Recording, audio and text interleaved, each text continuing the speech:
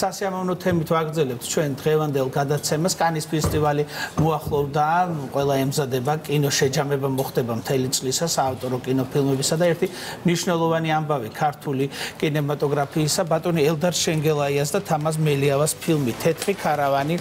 მოხვდა კანის სექციაში, კანის კლასიკა და აქვე უნდა აღვნიშნოთ, რომ ამ სექციაში ხდება ის ფილმები, რომელიც ოდესმე გაშვებულა კანის კინოფესტივალზე და 1964 წელს უჩვენეს ეს ფილმი თეთრი ქარავანი და ისე დიდებულ რეჟისორებთან, როგორებიც არიან მილოშ ფორმანი, ანჟეი ვაიდა, კუბრიკი, ვიტორიო დე სიკა და სხვა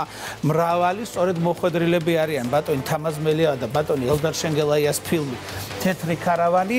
და სწორედ ბატონი ელდარი მოხვდა ამ ლეგენდარულ კინორეჟისორებთან ერთად ნუსხაში და სწორედ ახლანდელ კინოფესტივალზე ნაჩვენები იქნება ეს ფილმი. აქვე ძალიან დიდი მადლობა უნდა უთხრათ ჩვენ ბატონ გიორგი კაკაბაძეს, რომელმაც აღადგინა ეს ფილმი, ძალიან ბევრი იმუშავა ამ ფილმის აღდგენისთვის და მე ვფიქრობ ძალიან მნიშვნელოვანი მოვლენაა ჩვენ კინოკლასიკოსის ბატონი ელდარ შენგელაიას დაფასება. სამწუხაროდ ბატონი თამაზი ცოცხალი აღარ არის, თუმცა მან ძალიან მნიშვნელოვანი კინომემკვიდრეობა დატულტოვა ქართულ კინემატოგრაფს. ნამდვილად მეც ვილოცავ ბატონ ელდარს, მე და ნიკოლოზი ვიყავით სწორედ მაშინ ბატონ ელდართან, როდესაც მან გაიგო ამ აღიარების შესახებ და ყველაზე კარგი რაც თქვა, რომ ამ ყველაფერს უძღვნის თავის მეუღლეს და მე მინდა აქედან კიდევ ერთხელ მივულოცავ ბატონ ელდარს და მის არაჩვეულებრივ მეუღლეს, რომელსაც ეს დიდი აღიარება ეძღვება. გილოცავთ ბატონო ელდარ.